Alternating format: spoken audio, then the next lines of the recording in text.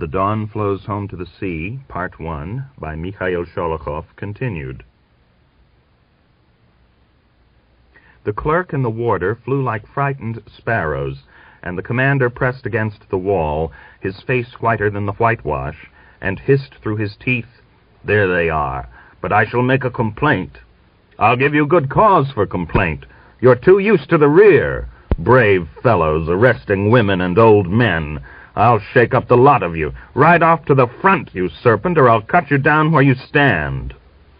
Griegor thrust his sword into its scabbard and struck the terrified commander with his fist, driving him with his knee and fist towards the outer door, and roaring, "To the front! Go on!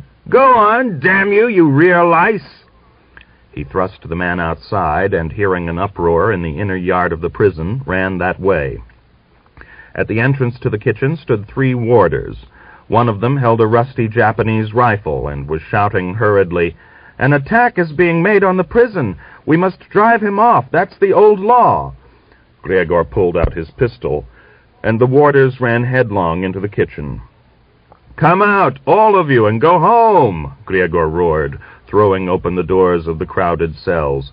He released all the prisoners, some 100 persons altogether, forcibly dragged out those who were afraid to go, drove them into the street, and locked up the empty cells. A crowd began to gather outside the prison gates. The released prisoners poured into the square and hurried home. The Cossacks of the guard ran out of the staff headquarters across the square to the prison, Kudinov accompanying them. Griegor was the last to leave the empty prison. As he passed through the crowd, he swore at the inquisitive women, and with hunched shoulders walked slowly to meet Kudinov. The Cossack guard, running across the square, recognized and greeted him. He shouted to them, "Go back to your quarters, boys. What are you running for? Quick march!" "We heard there was a mutiny in the prison, Comrade Melyukov." "It's a false alarm," he replied. The Cossacks turned and went back, laughing and talking. Kudinov hurriedly approached Griegor, stroking his long hair as he came. "Hello, Melyukov. What's up?" he exclaimed. "Your health, Kudinov. I've just broken into your prison." "On what grounds? What game are you playing?" "I've let them all out." "What are you staring at?" "On what grounds have you been arresting women and old men?" "What game are you playing?" "Don't you dare to take your own line. You're behaving high-handedly." "I'll behave high-handedly with your body. I'll bring my regiment straight back from Kargin, and then you'll see a high hand." Griegor suddenly seized Kudinov by his Caucasian leather belt, and, stuttering with cold fury, whispered, "If you'd like me to, I'll open the front at once. If you want it, I'll part your soul from your body on the spot." He ground his teeth and released his hold of the quietly smiling Kudinov. Adjusting his belt, Kudinov took Griegor by the arm. "Come along to my room. What are you boiling over like that for? You should see what you look like. A very devil. We've been wanting to see you here. As for the prison, that's nothing. You've let them out, but there's no harm done by that. I'll tell the lads to be less obstreperous in arresting the women whose husbands are with the Reds. But why are you undermining our authority here? Ah, Griegor, you're a headstrong lad. You could have come to us and said the prisoners ought to be released, and so on. We'd have looked through the lists and set some of them free, but you let them all go. It's a good job we keep the important criminals separate, for if you'd released them..." He clapped Griegor on the shoulder and laughed. Griegor pulled his arm out of Kudinov's grip and halted outside the staff headquarters. "You've all grown very brave here behind our backs, filled the prison with people. You might show your abilities out there at the front. I've shown them no worse than you in my time, and I would now. Come and take my place, and I'll take over your division." "No, thank you." "Ah, that's just it. But we're wasting a lot of time talking about nothing. I'm going home to get a rest. I've been unwell, and I've been wounded in the shoulder." "What have you been unwell with?" "Yearning." Griegor smiled wryly. "No, but joking apart, what's the matter with you? We've got a doctor prisoner here. He was with the sailors at Shumilinsk. He might have a look at you. He can go to the devil." "Well, then go home and rest. Whom have you put in charge of your division?" "Ryabchikov." But wait a moment. What's the hurry? Tell me what's been happening at the front. We heard yesterday that single-handed you've been killing sailors without number at Klimovsky. Is that true? Goodbye. Griegor strode away, but when a little way off he turned round and shouted, "If I hear that you've started arresting again—" The day was declining. A chilly wind crept up from the dawn. A flock of teal flew over Griegor's head with a whistle of wings. As he was entering the yard where the horses were stabled, the sound of gunfire came to his ears from the upper reaches of the river. Chapter 12. In Tatarsk, Griegor found life empty and dreary without the other Cossacks. Rarely were any of them able to get back to the village on furlough. Only once, at Easter time, half the Tatarsk infantry company turned up in the village. They spent a day there, changed their clothes, collected dripping, dry toast, and other eatables, and then crossed the Don like a crowd of pilgrims, but with rifles instead of staves, and marched off in the direction of Yelanska district. From the hill above Tatarsk, their wives, mothers, and sisters watched them depart. The women howled with weeping, wiping their eyes with the ends of their kerchiefs and shawls, and blowing their noses into the hems of their skirts. Along the farther bank of the Don, over the sandy dunes, marched the Cossacks, Kristonia, Anikushka, Panteleimon Prokofyevich, Stepan Astachov, and others. The linen bags containing their victuals hung from their fixed bayonets, their mournful songs were carried away by the wind, and they talked languidly among themselves. Most of them marched dispiritedly, but they were clean, and their stomachs were full. Before the holiday, their wives and mothers had heated water and washed away the dirt ground into their bodies, and had combed the blood-swollen lice out of their heads. Among them were boys of 16 and 17, freshly mobilized into the ranks of the insurgents, throwing out their legs bravely over the warm sand, for some unaccountable reason talking and singing gaily. For them, war was a novelty, like a new game. During their first days of fighting, they would raise their heads from the harsh earth to listen to the bullets whistling over their heads. Greenhorns, the front-line Cossacks contemptuously called them as they taught them to dig trenches, to shoot, to carry their equipment on the march, and even the art of delousing themselves, and of wrapping their feet in rags so that they should not get tired so quickly in their heavy boots. But meantime, the lad would stare out on the world around him with astonished, bird-like eyes, raising his head and gazing out of his trench afire with curiosity, trying to see the Reds while the Reds' bullets whistled past him. If death was his portion, the 16-year-old soldier would stretch himself out and lie like a great child with boyishly round arms, and he would be carried back to his native village to be buried in the grave where his forebears were rotting. His mother would meet him, wringing her hands and crying aloud over the dead, tearing the gray hair from her head.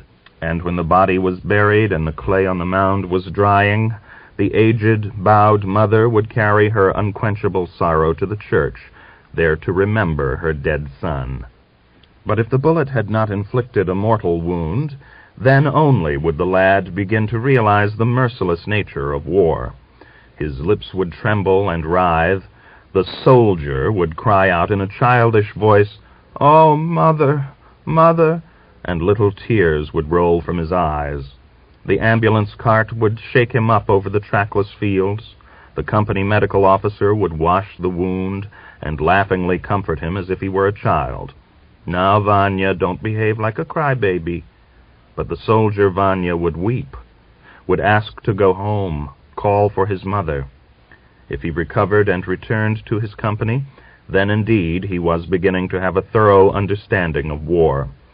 Another week or two of battles, of bayonet fighting, and then see him stand in front of a captive Red soldier, and with feet set wide apart, spitting like any brutal sergeant major, hear him hiss through his teeth, "Well, peasant, so you're caught, you bastard.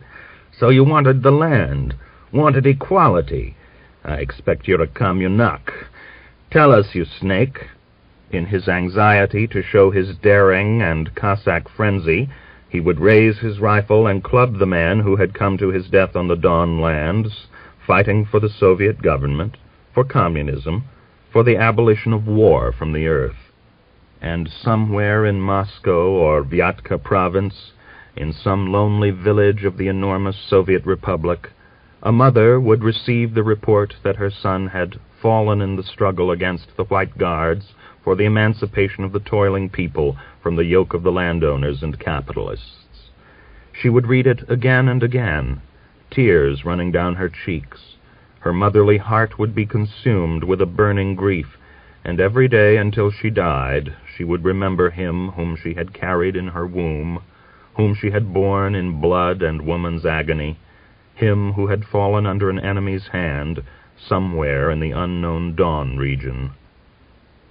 The half-company of Tatarsk infantry marched over the sandy dunes, through the ruddy willows. The youngsters marched gaily, thoughtlessly. The older men with sighs, with secret hidden tears. It was time to plow, to harrow, to sow.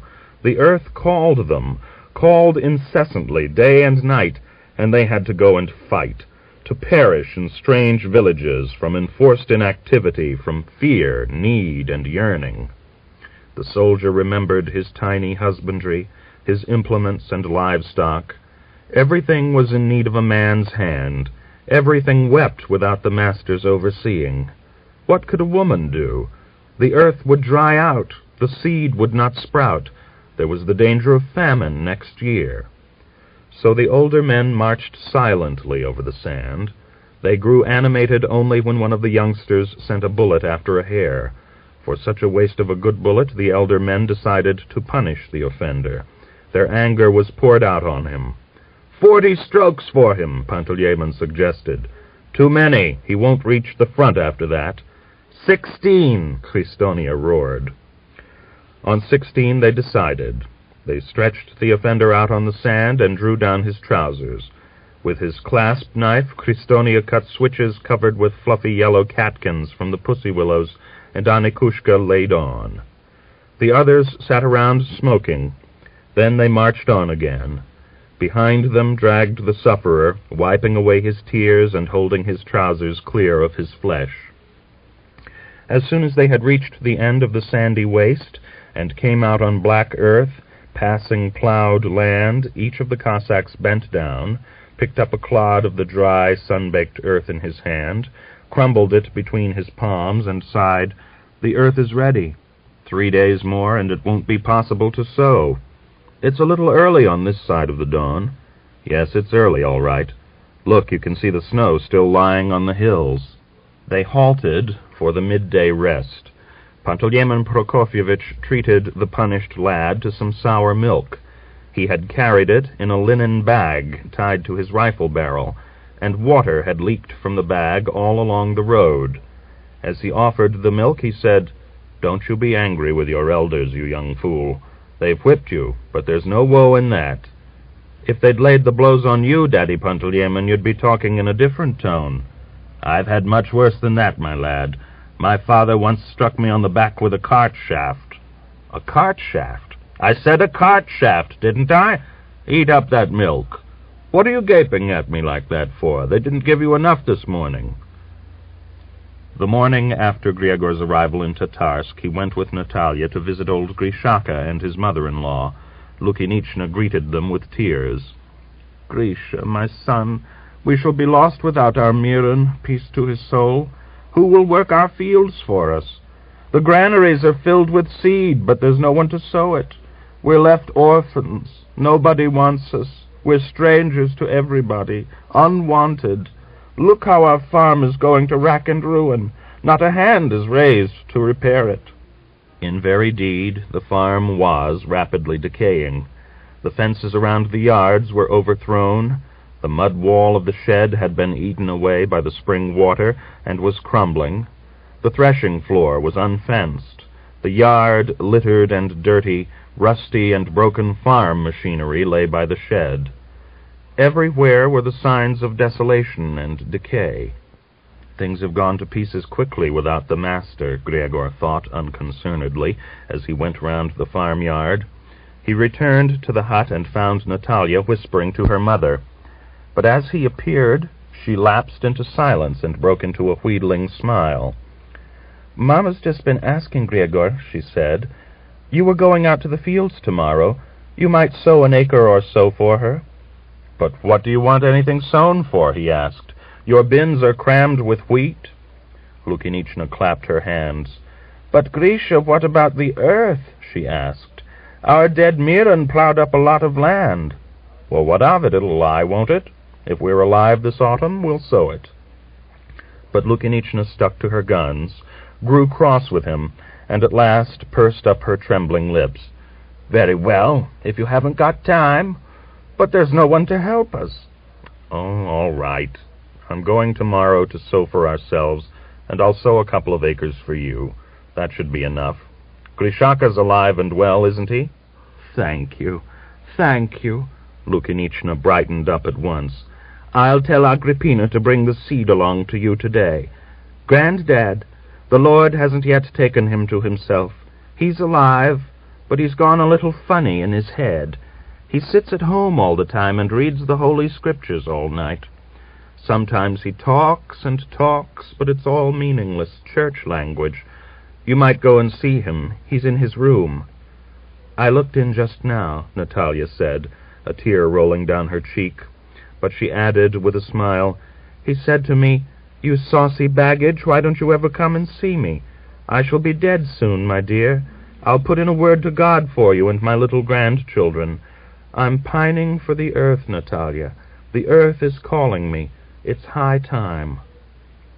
Gregor went in to see the old man. The smell of incense, of must and decay, the smell of an aged, slovenly man filled his nostrils. Grishaka was still wearing his old grey tunic. His trousers were in good order, his woolen socks darned.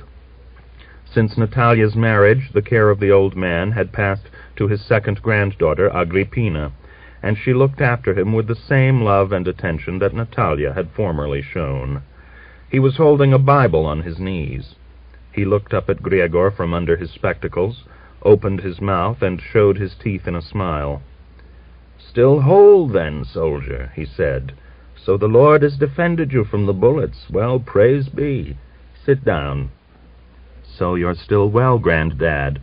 "Eh?" "I say you're still well." "You're a queer lad. A queer lad. How can I be well at my age? I'm nearly 100 now. Yes, nearly 100. And it seems only yesterday that I was walking with red hair, young and well, and as if I'd woke up today to find myself all decay. Life's flown by like a summer's day. My coffin's been lying in the shed these many years, but it seems the Lord's forgotten me. Sometimes I pray, 'Lord, turn your merciful glance on me, your Grishaka.' You'll live a long time yet, old man. Your mouth is full of teeth." "Teeth? You're a queer lad." Grishaka grew cross. "You won't keep your soul in with your teeth when it makes ready to leave the body. So you're still fighting?" "Yes, still fighting."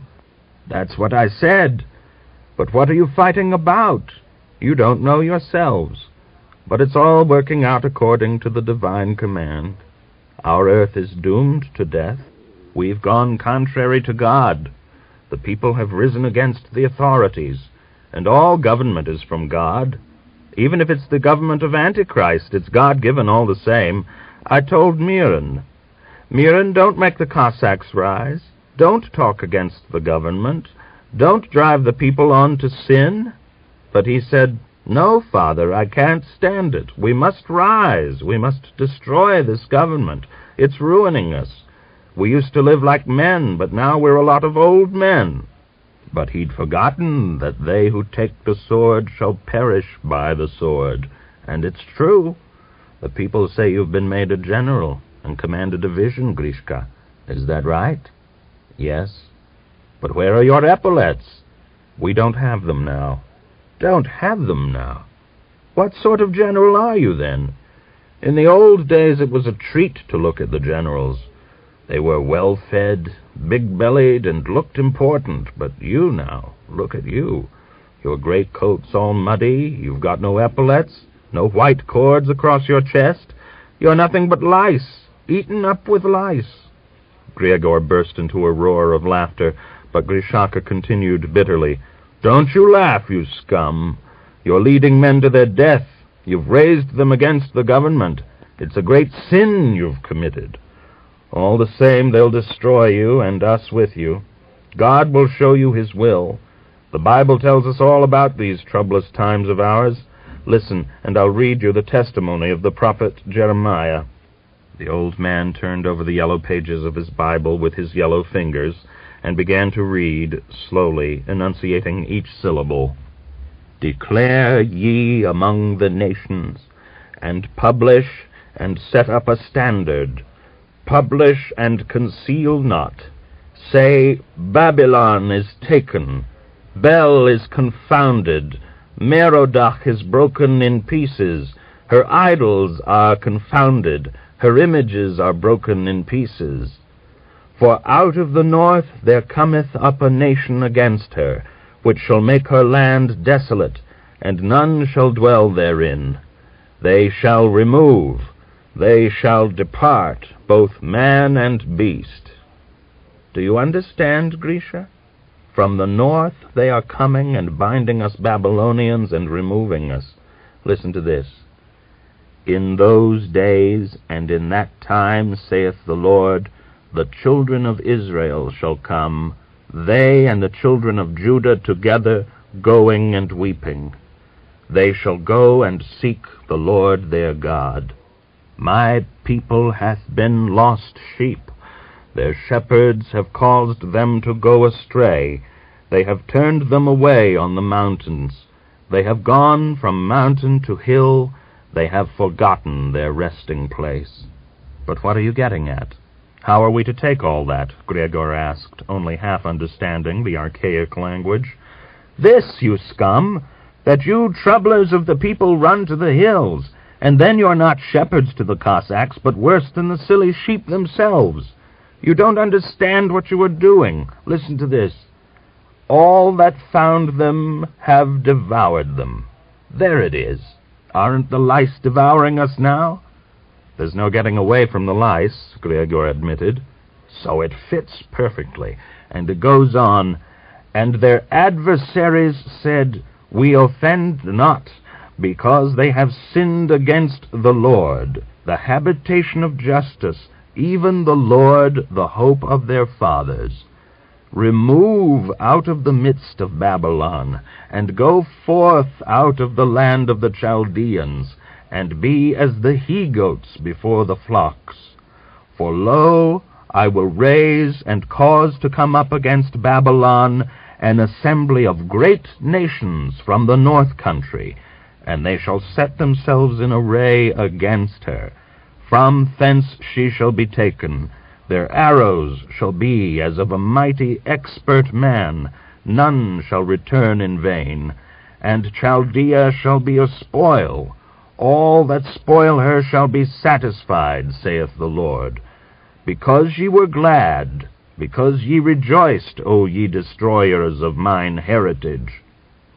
"Daddy Grishaka, you might explain it all to me in simple language. I don't understand it at all," Griegor interrupted.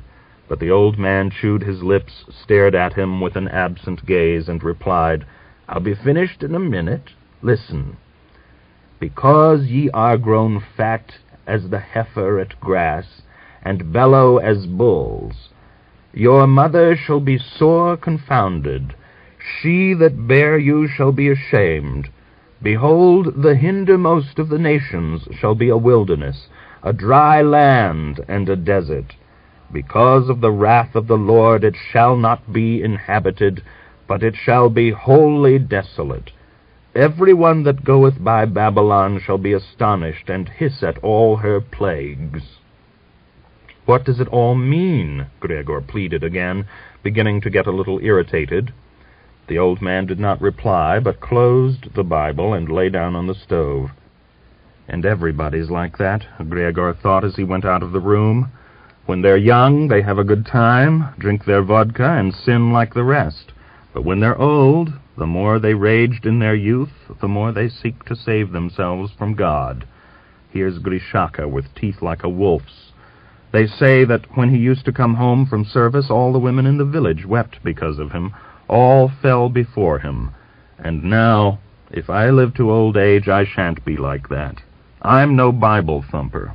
As he and Natalia returned home from their visit, Gregor pondered on his talk with the old man and the mysterious, incomprehensible prophesyings of the Bible.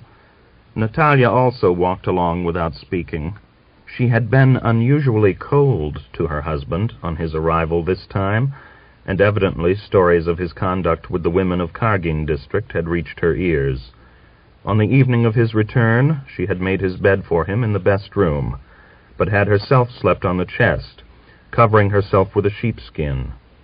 She uttered not a word of reproach, and asked him no questions, and Gregor had not said anything that night, deciding that it was better for the time being not to ask her why she was so unusually chilly in her welcome. They walked silently along the deserted street, feeling more alien to each other than ever before. From the south a warm, gracious wind was blowing, and white clouds were gathered in the west.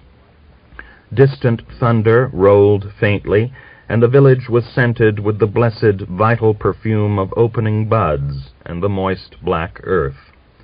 White-maned waves coursed over the blue sweep of the dawn. The lower edge of the plowed land, lying in a velvety black pall along the slope of the hill, was steaming, and wisps of mist went floating over the dawnside hills.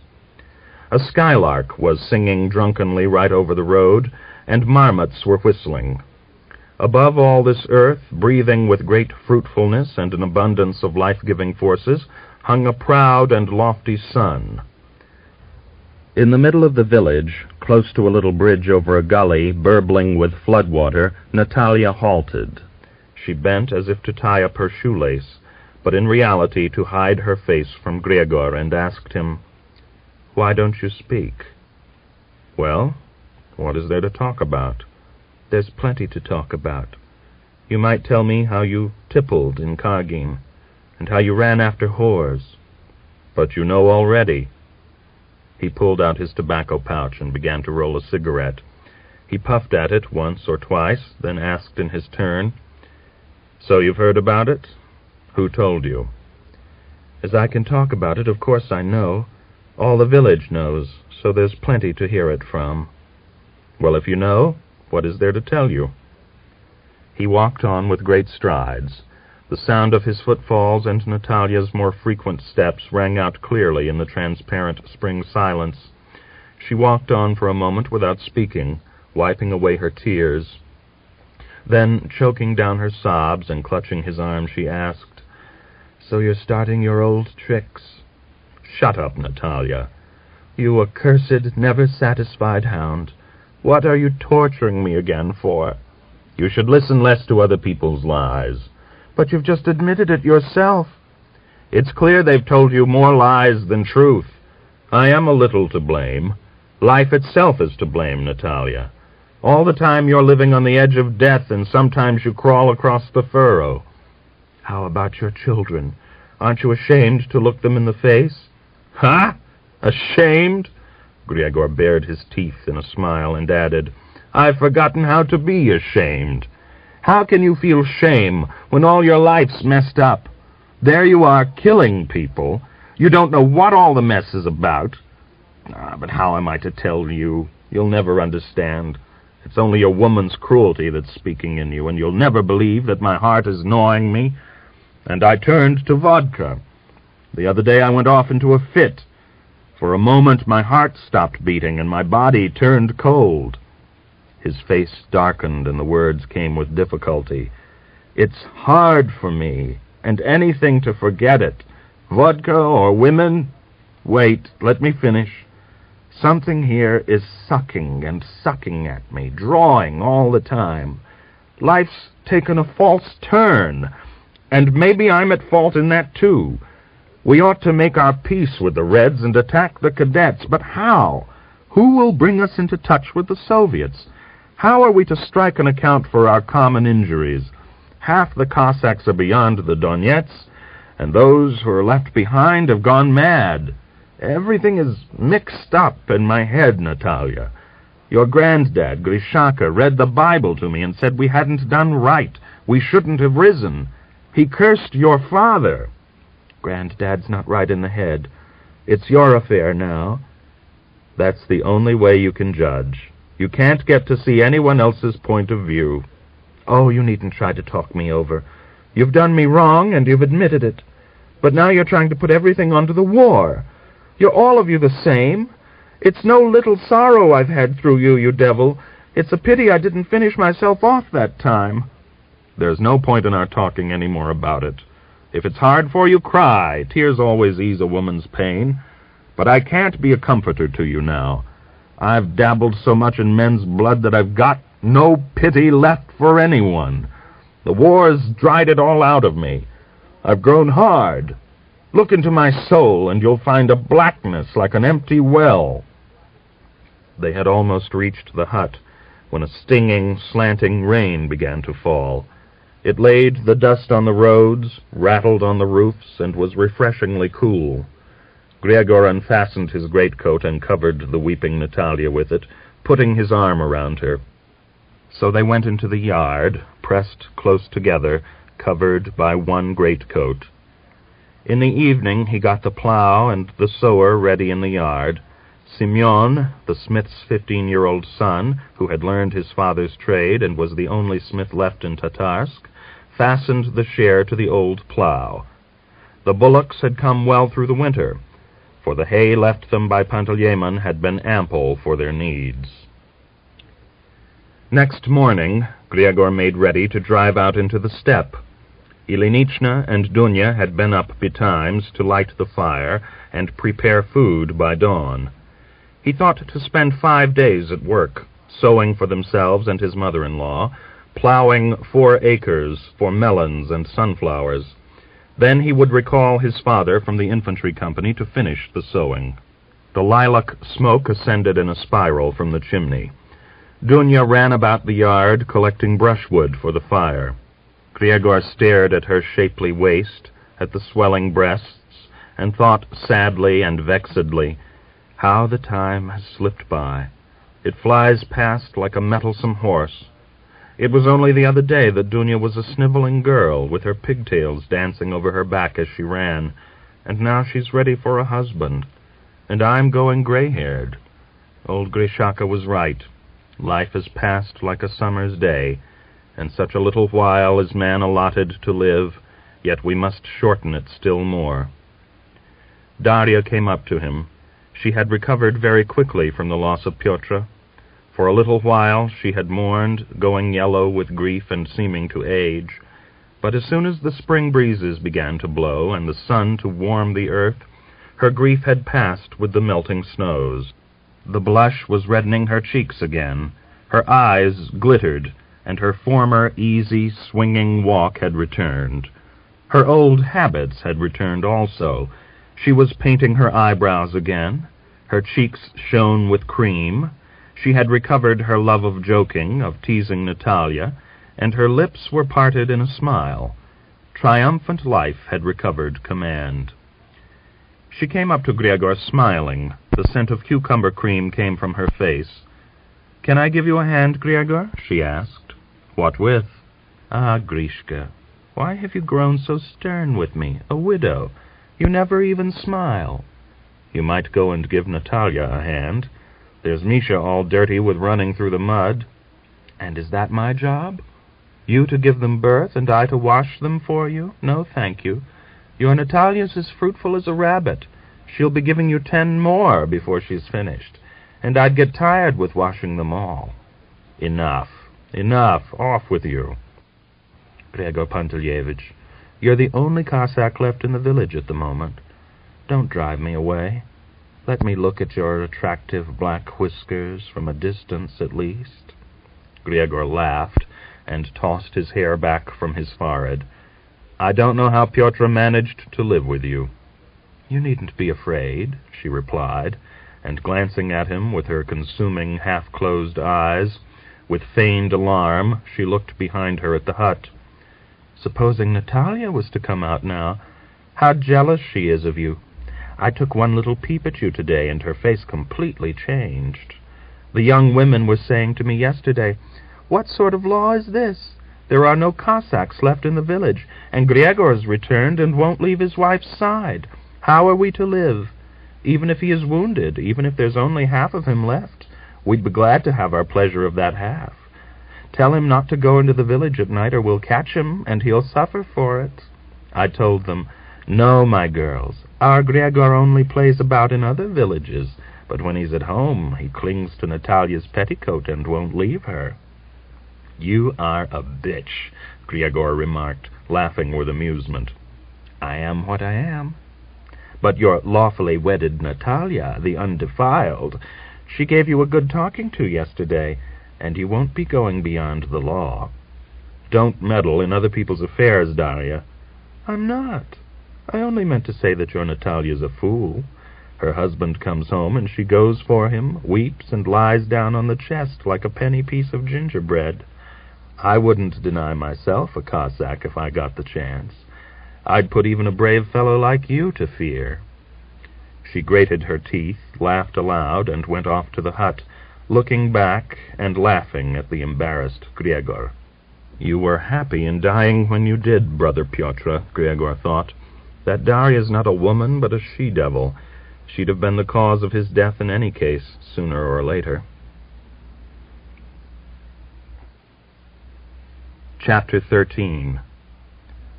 The last lights had been extinguished in Bakhmutkin village. A fine frost was sheeting the puddles with a thin shroud of ice.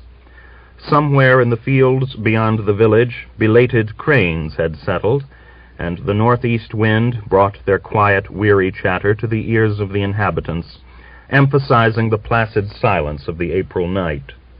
In a yard a cow lowed, then was quiet. Snipes called yearningly as they flew through the darkness, and there was a whistling of innumerable wings from a flight of ducks hastening to the free expanse of the flooded dawn. On the outskirts of the village there was a sudden outbreak of human voices, the snort of horses, and the scrunch of frozen mud under their hoofs. A patrol of the 2 squadrons of the 6th Special Brigade, quartered in the village, rode into the main street. With talk and song they scattered among the yards, tying their horses to overturned sledges and putting down fodder for them. The sound of their voices floated out to the Cossacks posted on guard beyond the windmill. It was dreary, lying at night on the cold, frozen earth. No smoking or talking for the guard, nor even the attempt to warm themselves by clapping their hands together. They lay among the stalks of last year's sunflowers, staring into the yawning darkness of the steppe, listening with ears set to the earth. 10 paces away, nothing was visible, and the April night was so rich in rustles and suspicious noises that any one of them might be caused by a Red Army soldier crawling towards them. With his glove, one young Cossack wiped away a tear caused by straining his eyes in the darkness. He thought he heard the sound of a broken twig and a smothered panting a little way off. He jogged his neighbor with his elbow. The rustle of the brushwood and the heavy breathing grew more distinct and unexpectedly sounded right above the youngster. He rose on his elbow and, staring through the undergrowth, with difficulty made out the form of a great hedgehog, which was hurrying along with nose to the ground on the track of a mouse. Suddenly it felt the presence of an enemy close to it, raised its head, and saw the man staring at it. The Cossack sighed with relief. "The devil! How it frightened me!" The hedgehog tucked in its head, and for a moment became a prickly ball, then slowly unrolled and crawled away, knocking against the sunflower stalks. Again the silence descended. In the village the second cock crowed. The sky cleared of clouds, and the first stars peered down through the thin veil of mist. Then the wind swept the mist away, and the sky gazed down on the earth with innumerable golden eyes. Just then the young Cossack heard the distinct sound of a horse's hoofs and a jingle of metal in front of him, then, a moment later, the creaking of a saddle. The other Cossacks heard it also, and fingers were lightly set to rifle triggers. The silhouette of the rider emerged as though cut out against the background of the day. He was riding at a walking pace in the direction of the village. "Halt! Who goes there?" The Cossacks jumped up, ready to open fire. The horseman halted and raised his hands above his head.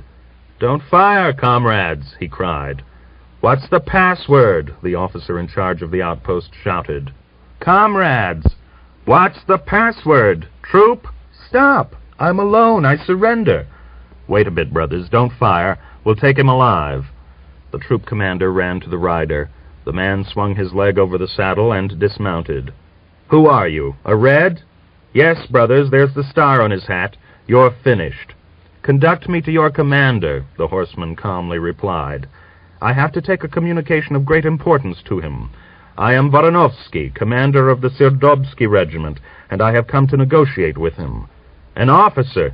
Kill him, brothers! Comrades, kill me by all means, but first let me tell your commander what I have come for. I repeat that it is highly important. Take my weapons if you're afraid I shall run away." He began to unfasten his sword belt. The troop commander took his revolver and sword. "Search him," he ordered, seating himself on the officer's horse. After the search, the troop commander and another Cossack drove the prisoner towards the village. He went on foot, the Cossack escort at his side, and the troop commander riding his horse behind him. He stopped frequently to light cigarettes, and the scent of the good tobacco aroused his escort's cupidity. "Give me one," the Cossack asked. The officer handed him his full cigarette case. The Cossack took out a cigarette and thrust the case into his own pocket. The Red commander said nothing, but as they were leading him into the village, he asked, "Where are you taking me?"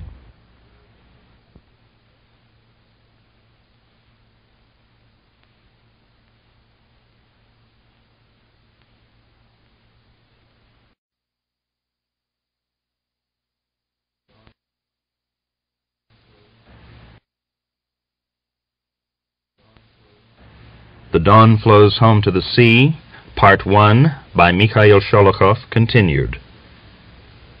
The Red commander said nothing, but as they were leading him into the village, he asked, "Where are you taking me?" "You'll know soon enough, but tell me." "To the company commander." "Will you lead me to your brigade commander, Bogatyrev?" "There isn't any such man here." "There is. I know he arrived with his staff in Bakhmutin yesterday." "We don't know anything about that." "Oh, enough of this, comrade. I know it and you don't. It isn't a military secret, especially when it's known to your enemies." Go on, go on." "I'm going on." "So you'll lead me to Bogatyrev?" "Silence. We're not allowed to talk to prisoners." "But you are allowed to take my cigarette case." "Get on and keep your tongue still or I'll put my bayonet through you." They found the company commander asleep. He sat up, rubbing his eyes and yawning, unable at first to take in what the troop commander was telling him. At last he said, "Who do you say you are? The commander of the Serdobsky regiment? You're not lying. Where are your documents?" A few minutes later he conducted the Red commander to the quarters of the brigade commander Bogatyrev. As soon as he heard who had been captured, Bogatyrev jumped up as though possessed. He hurriedly buttoned up his trousers, lit a lamp, and asked the officer to sit down. How was it you were captured?" he asked. "I came voluntarily. I want to talk to you alone. Order the others to go out." Bogatyrev waved his hand, and the company commander and the gaping master of the house left the room. His face expressive of his curiosity, Bogatyrev sat down at a table. The officer, Voronovsky, smiled under his black mustache. "Allow me first to say a word or two about myself," he said. "Then I will tell you the mission on which I am come. I am a noble by birth, and was a staff captain in the Tsar's service. During the German War, I served at the front. In 1918, I was mobilized by decree of the Soviet government, and am now in command of the Red Serdobsky regiment. For some time I have been waiting for an opportunity to come over to your... to the side of those fighting the Bolsheviks. You waited a long time, Captain. I know. But I wanted to wipe out my guilt to Russia by not only coming over myself, but bringing the Red soldiers under me as well, or rather the most reliable of them, who had been deceived by the Communists and dragged into the fratricidal war. Glancing at Bogatyrev and noticing his unbelieving smile, Voronovsky started like a girl and hurriedly continued. Naturally, you must feel a certain amount of distrust in me and my words. I should feel the same in your place. Let me prove to you by irrefutable facts. He threw back his greatcoat and drew a penknife from his pocket, ripped the hem of his greatcoat with it, and drew out some yellow documents and a tiny photograph. Bogatyrev carefully examined the documents. One of them certified that the bearer was Lieutenant Voronovsky of the 117th Lyubomirsky Regiment, and was signed and sealed by the chief surgeon of a field hospital. The other documents and the photograph conclusively proved the truth of Voronovsky's statement. "Well, and what next?" Bogatyrev asked. "I have come to inform you that I and my assistant, the former Lieutenant Volkov, have been working among the Red Army men under our command, and the entire complement of the Serdobsky Regiment, with the exception, of course, of the Communists, is ready at any moment to come over to your side. The men consist almost entirely of peasants from Saratov and Samara provinces. They are prepared to fight the Bolsheviks. We only need to come to an agreement with you on the conditions for the surrender of the regiment. At the present moment, the regiment is stationed at Ust-Kharpyatsk. It numbers about 1,200 bayonets, and there are 38 in the communist nucleus, plus some 30 men who have formed a platoon of local communists. We shall seize the battery attached to the regiment, but probably the battery complement will have to be wiped out, as the majority of them are communists. My Red Army men are in a ferment because of the food requisitions which are taking place in their districts. We have utilized this circumstance to bring them over to the side of the Cossacks. But they are afraid that if they surrender, they may be subjected to violence, and so, although it is a detail, I must come to an understanding with you on this point." "What violence can there be?" "Well, murder or pillaging." "No, we shall not allow that." "One other point. The soldiers insist that the Serdobsky Regiment is to be maintained as a whole, and is to be allowed to fight the Bolsheviks as a separate military unit side by side with you." "It is not in my power to decide on that point." "I understand. You must communicate with your higher command and will let us know." "Yes, I must inform the staff at Vyazhenska." "Excuse me, but I have very little time, and if my return is delayed, my absence may be noticed by the regimental commissar. I think we shall be able to come to an agreement on the terms of the surrender. Let me know the decision of your command as soon as possible. The regiment may be transferred to the Donetsk front, or reinforcements may arrive, and then I shall send a courier to Vyazhenska at once. One other thing. Order your Cossacks to return me my arms. They not only disarmed me," he broke off and smiled with embarrassment, "but they took my cigarette case. That, of course, is a detail, but it is of value to me as a family heirloom. Everything shall be returned to you. How are we to inform you of Vyazhenska's answer?" "In 2 days a woman will come to Bakhmutin from Ust-Kharpyatsk. The password, well, let it be Union. You can inform her. Of course, under the conditions I have stated." Within half an hour, a Cossack courier was galloping to Vyazhenska. The next day, Kudinov's personal orderly arrived in Bakhmutin. He rode up to the brigade commander's quarters, and entering the hut without stopping to tie up his horse, handed Bogatyrev a packet marked "Urgent and Secret." Bogatyrev hurriedly tore open the envelope and read the letter, written in Kudinov's sprawling writing. "The news is encouraging. I empower you to conduct negotiations with the Serdobsky Regiment, and at any cost to get them to surrender. I suggest we concede their requests and promise that we shall receive the regiment in its entirety, and shall not even disarm them, on the indispensable condition that they capture and hand over the commissar of the regiment and the communists, especially our own Vyazhenska, Yalanska, and Ust-Kharpyatsk communists. Also the battery, baggage train, and regimental equipment must be captured. Hurry the matter as much as you can. When the regiment is ready to come over, bring up as large a force as possible, quietly surround them, and at once disarm them. If they try to resist, kill them to the very last man. Act cautiously but resolutely. As soon as they are disarmed, drive the entire regiment to Vyashenska along the right bank of the Don, so that they are far from the front and have to march through the open steppe. Then they will not be able to escape. We shall distribute them in 2s and 3s among different companies, and shall see how they fight the Reds. Afterwards, if we succeed in uniting with our men on the Donets, they can do as they like with them. If they hang them, to the last man, I shan't object. I rejoice in your success. Keep me informed by courier daily. Kudinov. In a postscript was written, "If the Sierdobsky regiment hands over our local communists, drive them under a strong escort to Vyashenska through the Donside villages. Choose the most reliable Cossacks for the escort, the fiery and the older men, and tell them to inform the villagers in advance of their coming. There's no point in our soiling our hands with them. The women will settle them with pikes if the escort does the job properly. That will be the wisest policy for us. If we were to shoot them and the Reds heard of it, they might shoot their prisoners, and it's simpler to let the people loose on them to unleash the people's anger like a bloodhound, lynching and no questions asked or answers received." Chapter 14. Late in April, the 1st Moscow Regiment was seriously defeated in a battle with the insurgents. Not knowing the locality, the Red Lines fought their way into Antonovsky village, only to find themselves floundering in a sea of mud. While driven on by the stubborn orders of their commanding officer, they were struggling to make their way through. 2 companies of mounted Cossacks encircled them, and after losing almost a third of its complement, the regiment had to retire. During the battle, Ivan Alexeyevich was wounded in the foot. Mishka Koshevoy carried him out of the fight and compelled the driver of an ammunition wagon to give him a lift. The regiment was driven back as far as Yelanska village.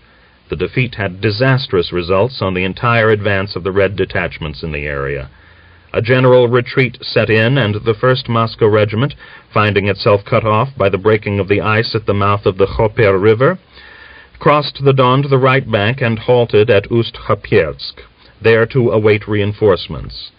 Shortly after their arrival, they were joined by the Sierdobsky Regiment. The Sierdobsky men were very different from those of the 1st Moscow Regiment. The workers of Moscow, Tula, and Nizhny Novgorod, who formed the main and militant body of the Moscow Regiment, fought fiercely, stubbornly, frequently engaging in hand-to-hand struggles with the enemy, and continually losing men killed and wounded. Even after their defeat in Antonovsky village, they had retired without losing one ammunition wagon.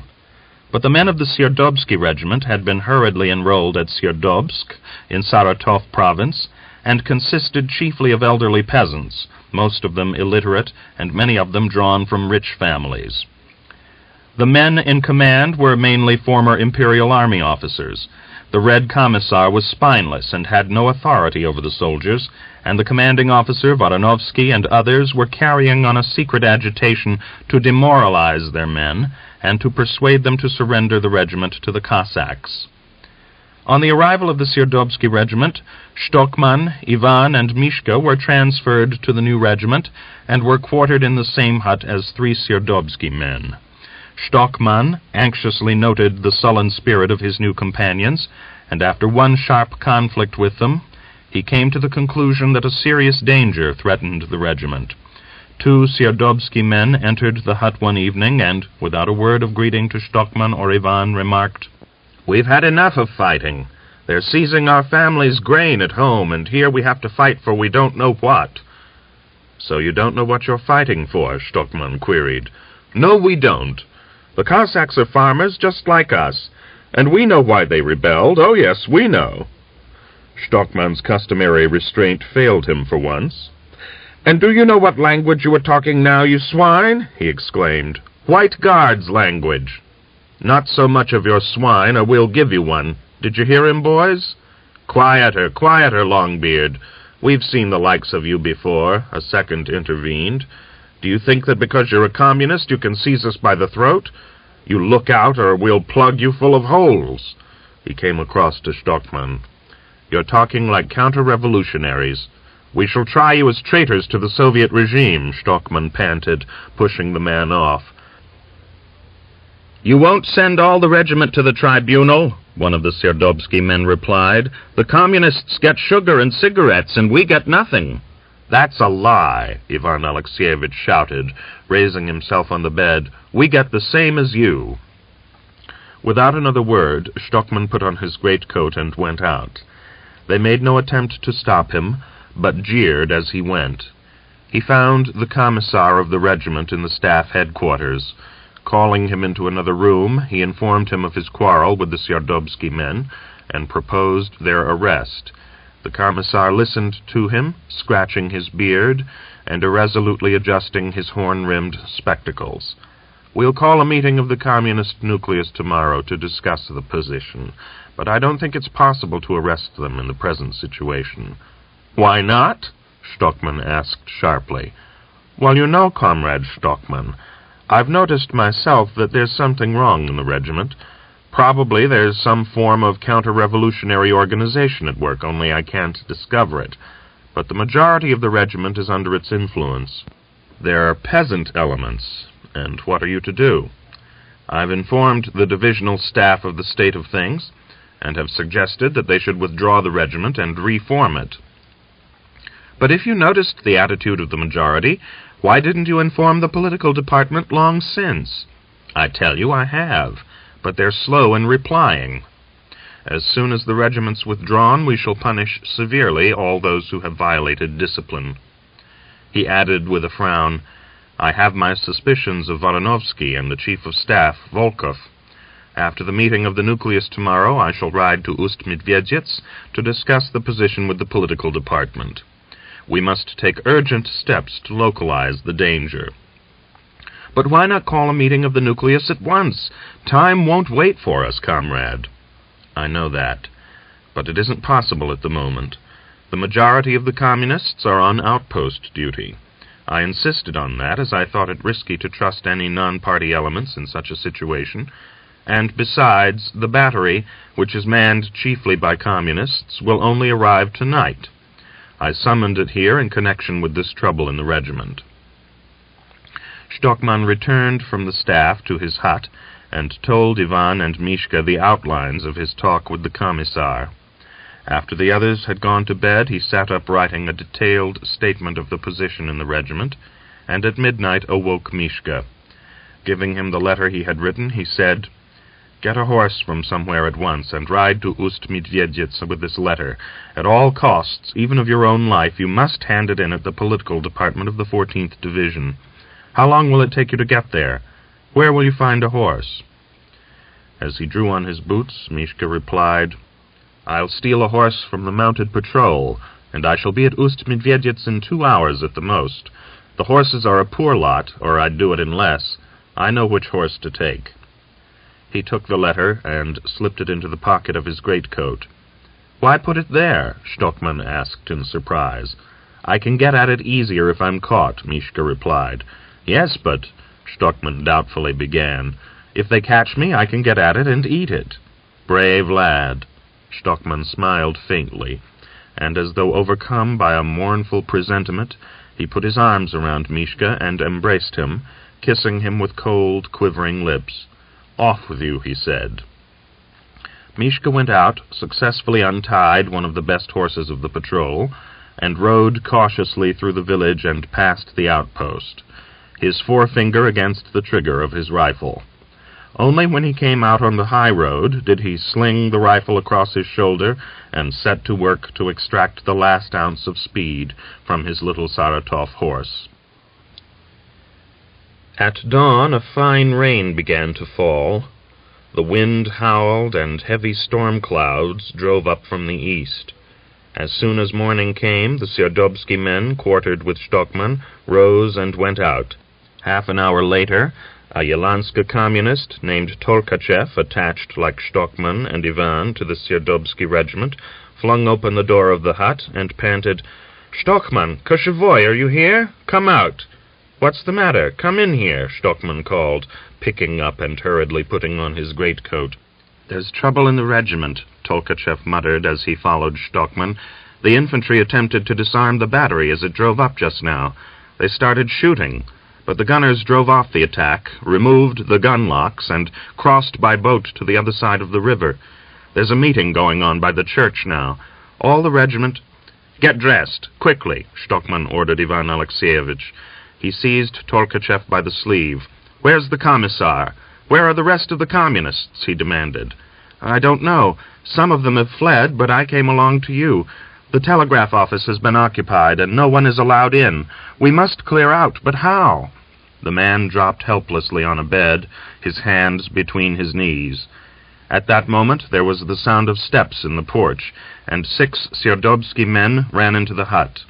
Their faces were flushed and harsh with evil determination. "All communists to the meeting! Hurry up!" they shouted. Stockman exchanged a glance with Ivan and compressed his lips. "We're coming," he replied. "Leave your arms behind. You're not going into a battle," one of the men suggested. But Stockman slung his rifle across his shoulder as though he had not heard, and was the first to go out. 1,100 throats were roaring in the square. Stockman went towards the crowd, his eyes seeking for members of the regimental command. Past him went the commissar, his arms held by 2 Red Army men, while another thrust him on from behind. His face deathly pale, the commissar pushed through the crowd. A minute or two later, Stockman saw him mount a table in the middle of the mob. Stockman looked round. Behind him was Ivan Alexeyevich. At his side were the men who had come to fetch him to the meeting. "Comrades of the Red Army," the commissar's words sounded faintly amid the roar of voices, "to hold meetings at such a time as this, when the enemy is so near. Comrades!" He was not allowed to continue. Around the table the gray Red Army caps shook as though rocked in the wind. Fists were stretched out towards him, and shouts arose. "So we're comrades now! Pull the leather jacket down! Kill him! Bayonet him! We've had enough of his commissaring!" Stockman saw a huge, elderly Red Army man clamber onto the table and seize the commissar's little beard. The table rocked, and the man and the commissar tumbled together into the outstretched hands of those pressing around. A gray mass of greatcoats seethed where the table had stood, and the commissar's desperate shout was lost in the solid thunder of voices. Stockman at once began to push his way to the center of the crowd, thrusting the men ruthlessly aside. No one tried to stop him, but fists and rifle butts urged him on. The rifle was torn from his back, his Cossack cap from his head. At the overturned table, his way was barred by a troop officer. "Where are you shoving to?" the man roared. "I want to speak. Let a rank-and-file soldier say a word," Stockman cried hoarsely, setting the table on its legs.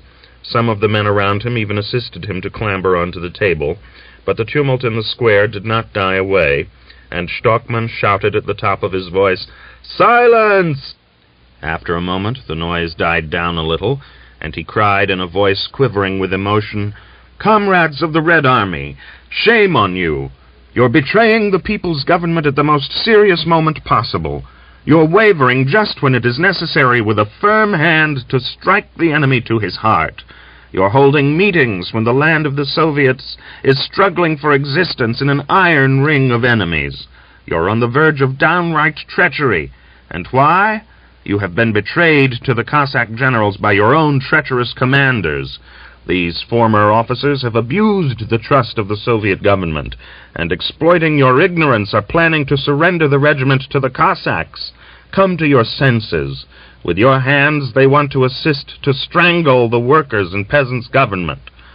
The commander of the 2nd Company, a former officer, was about to throw his rifle to his shoulder, but Stockman caught his movement and cried, "Don't you dare! You'll have plenty of time for that. I demand that you listen to a soldier communist.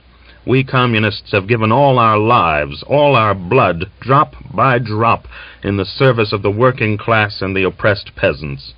We are used to looking death right in the eyes. You can kill me!" "We've heard enough. Let him finish," conflicting shouts arose. "Kill me, but I repeat, come to your senses. Now is not the time to hold meetings. You ought to be marching against the whites." He swept his eyes over the half-silenced crowd of soldiers and noticed Voronovsky, the commander of the regiment, standing a little way off, smiling forcedly and whispering to a Red Army soldier at his side.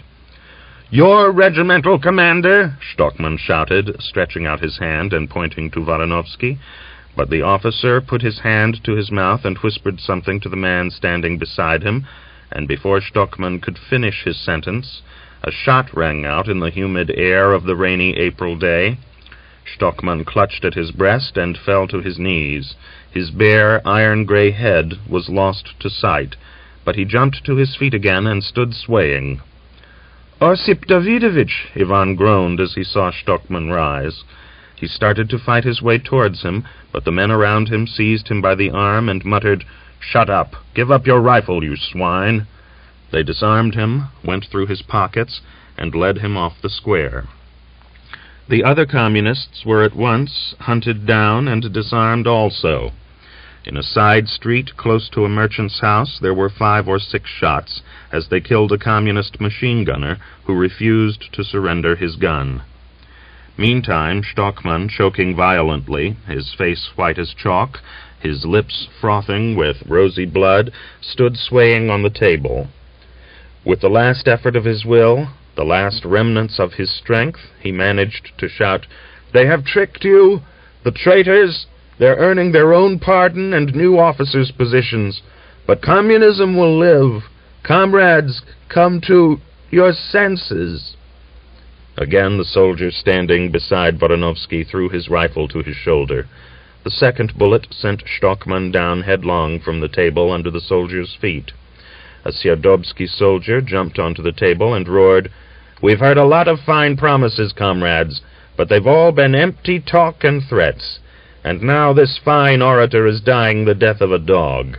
Death to the communists, to the enemies of the toiling peasantry.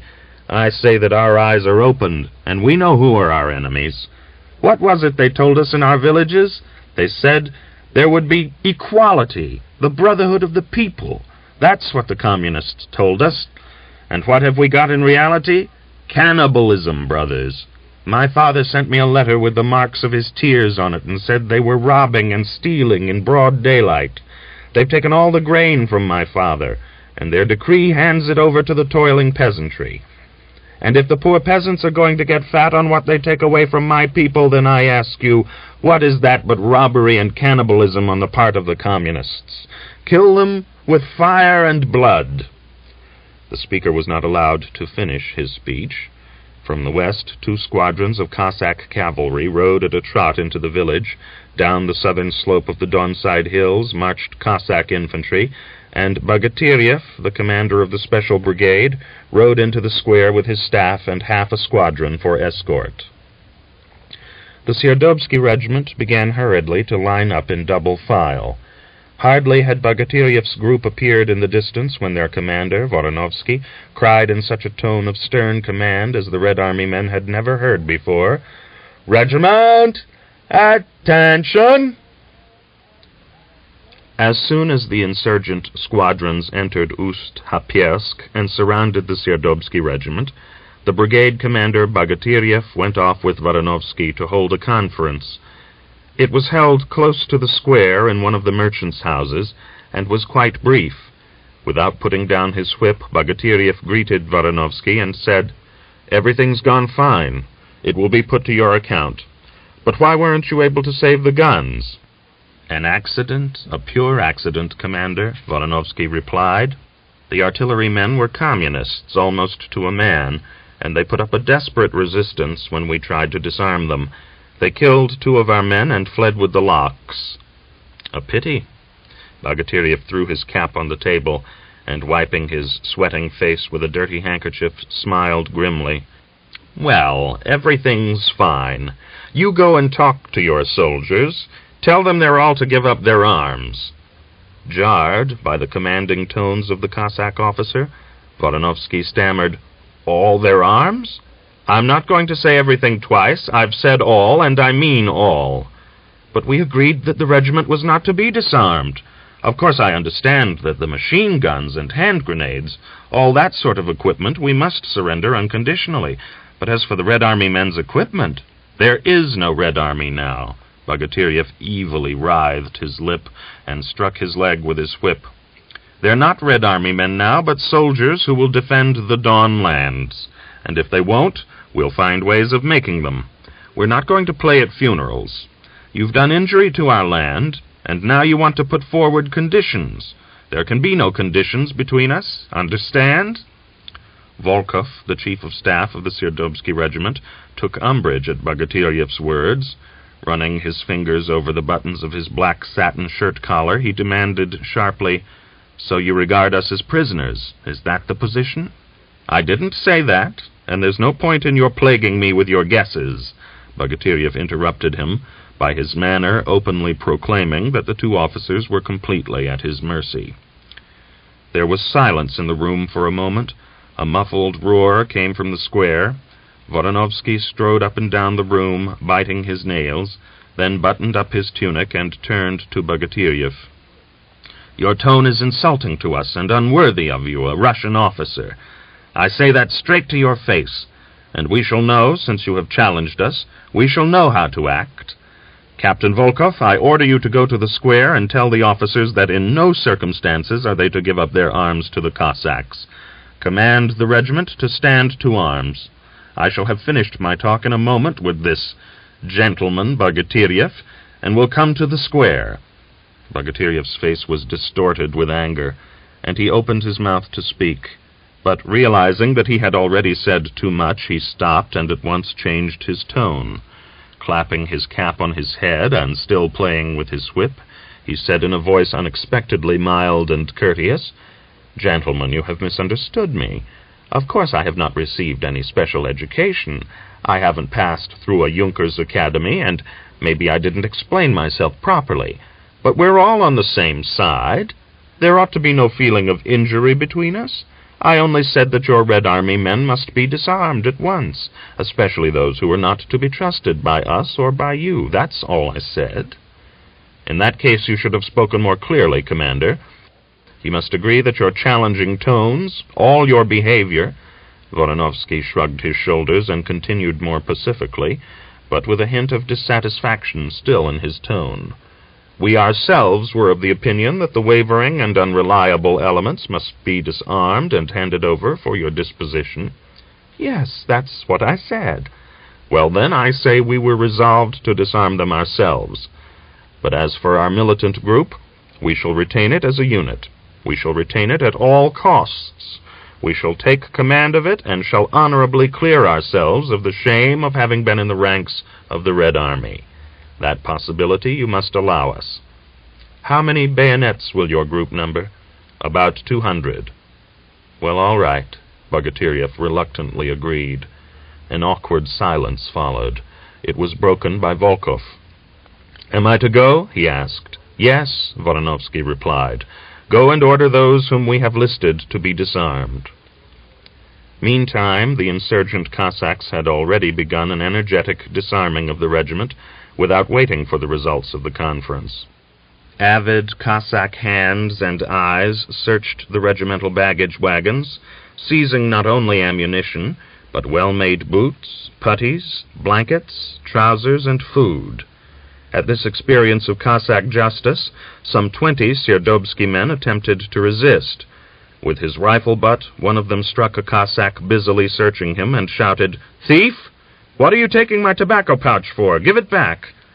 He was restrained by his comrades, but an excited shout arose. "Comrades, to arms! They've tricked us! Don't give up your rifles!" Hand-to-hand fighting broke out, and the resisting Red Army men were driven up against a wall, where the insurgent cavalry cut them down in a couple of minutes. With Volkov's arrival in the square, the disarming proceeded still more rapidly.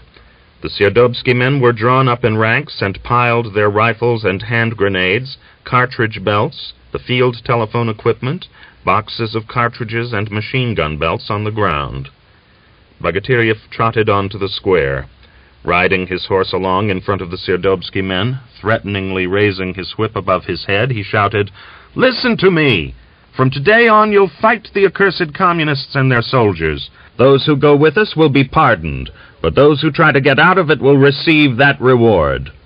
He pointed with his whip to the men already stripped to their underclothes, lying in a formless white heap under the wall.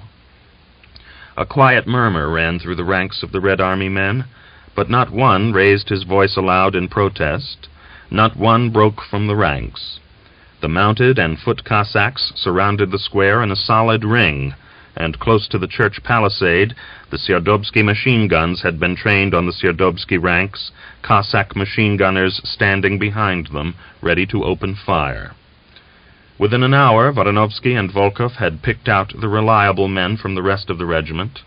The newly formed detachment was given the name of the 1st Special Insurgent Battalion, and it went out the same day into the front line. The others, numbering some 800, were convoyed by forced marches along the banks of the Don to Vyeshenska. 3 Cossack squadrons, equipped with the Sierdobski machine guns, escorted them. Before his departure from Ust-Hapiersk, Bogatyrev called one of the insurgent squadron commanders to him and instructed him, "Guard the communists as you would a gunpowder magazine. Tomorrow morning drive them onto the road to Vyeshenska under a reliable convoy, and send couriers to the villages today to inform the people who are coming. They'll pass their own judgment on them." Chapter 15. Griegor Melyukov spent 5 days in Tatarsk and sowed several acres of grain for his own and his mother-in-law's family. Then, as soon as his father returned exhausted and lousy from his regiment, he made ready to go back to his division. Kudinov had secretly informed him of the negotiations being conducted with the command of the Sierdobski regiment, and had asked him to return to the front as soon as possible. At noon of the day on which Griegor planned to leave Tatarsk for Kargin, he led his horse down to the Don to drink. As he dropped down to the water, which had flooded to the very edges of the orchards, he saw Aksiniya. It seemed to him that she was deliberately dallying with the drawing of water, filling her pails slowly, as though waiting for him to come down. None the less, overwhelmed by a flood of memories, he hastened his steps. She turned as she heard footsteps, and her face assumed an expression of surprise. But her joy at the meeting and her old pain mastered her.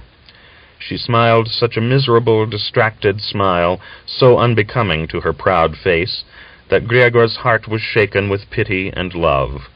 Stung with yearning, humbled by memory, he halted his horse and said, "Good morning, Aksiniya, dear." "Good morning." "It's a long time since we last spoke to each other." "Yes, a long time."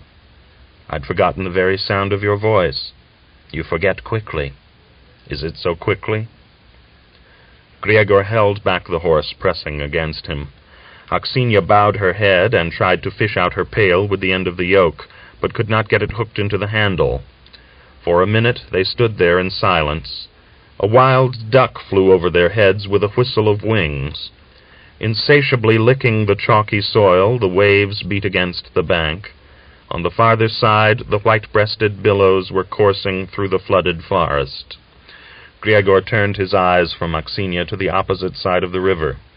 The poplars stood with pale gray trunks in the water, rocking their naked boughs, and the willows, adorned with virgin catkins, were hanging over the river like fine green clouds. With a hint of vexation and bitterness in his voice, Griegor asked, "Well, haven't you and I anything to talk about? Why are you silent?" But Aksiniya had regained her self-command, and without the quiver of a muscle in her face, she replied, "It's clear we've said all we had to say." "Truly. And so it ought to be. A tree only blossoms once a year." "And do you think ours has already blossomed?" "Do you think not?" "It's strange, somehow." Griegor let his horse go to the water, and glancing at Aksiniya, smiled sadly. "But I can't tear you out of my heart anyhow, Aksiniya. Here I've got children growing up, and I'm myself half-gray, and how many years lie like an abyss between us. But I still think of you. In my sleep I see you, and I love you still. And sometimes, as I'm thinking of you, I begin to recall how we lived at Listnitsky's, how we loved each other. Sometimes, as I look back on my life, it seems like an empty pocket turned inside out. I, too. But I must go. We're standing, talking. She resolutely lifted the pails, put her sunburnt hands on the yoke, and was about to climb the slope. But suddenly she turned her face towards Gregor, and her cheeks flushed faintly with a fine, youthful blush. It was just here, right by this spot, that our love began, Gregor. Do you remember? The day the Cossacks went off to the training camp it was, she said, smiling, a cheerful note sounding in her voice. I remember it all. Gregor led his horse back into the yard and to the manger. Panteleimon, who had remained at home to see Gregor depart, came out from the shed and asked, Well, will you be off soon? Shall I give a feed to your horse? Off to where? Gregor glanced abstractedly at his father. Why, to Kargin. I'm not going today. What's that? I've changed my mind. Gregor licked his dry lips and turned his eyes to the sky. Clouds are coming up, and it looks like rain. There's no point in my getting wet through. That's true, the old man agreed, but he did not believe Gregor, for only a few minutes previously he had been in the cattle yard at the back of the hut and had seen him talking to Aksenia. Up to the old tricks, he thought anxiously. I hope he won't be getting Natalia upset again. Damn him. Surely it wasn't me who gave birth to such a hound. He stared after his son's retreating back, and rummaging in his memory, recalling his own early manhood, he decided, It's me, the devil. Only he's beaten his old father at it. I could kill him rather than have him turning Aksenia's head again and bringing trouble into the family. But how to kill him? Formerly, if he had caught Gregor talking to Aksenia, he would not have hesitated to strike him across the back with whatever came to hand.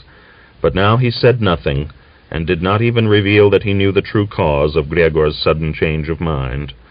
For Gregor was no longer Grishka, a wild young Cossack, but a divisional commander, a general with thousands of Cossacks under him, even though he did not wear epaulets. And how could he, Panteleimon, who had never been higher than a sergeant, raise his hand against a general, though he was his own son? His sense of discipline would not allow him even to consider it, and so he felt that his hands were tied, and he was alienated from Gregor. Even while plowing the day before, when Gregor had shouted sternly to him, What are you standing gaping there for? Get hold of that plow! He had submitted and had not uttered a word in answer. Frightened of the rain, he muttered, when there was not a sign of rain, when only one little cloud was scudding along over the sky. Should he tell Natalia? Feeling relief at the thought, Panteleimon started to go into the hut, but he thought better of it, and turned back to his task, afraid of the quarrel that would ensue. As soon as Aksenia reached home and emptied her buckets, she went to the mirror, and stood staring anxiously at her aging but still beautiful face. It still retained its depraved and seductive charm, but the autumn of life was beginning to cast fugitive hues over her cheeks. Her eyelids were yellowing. Rare strands of gray were entwined in her hair. Her eyes were dimmed with mournful weariness. She stood staring at the reflection, then turned and threw herself on the bed, weeping such copious, sweet, and alleviating tears as she had not known for many days. She lay on the bed until evening, then arose, washed, combed her hair, and with feverish haste, like a girl about to be presented to a prospective bridegroom, began to dress. She put on a clean shift, a woolen claret-colored skirt, threw a handkerchief over her head, glanced at herself in the mirror, and went out.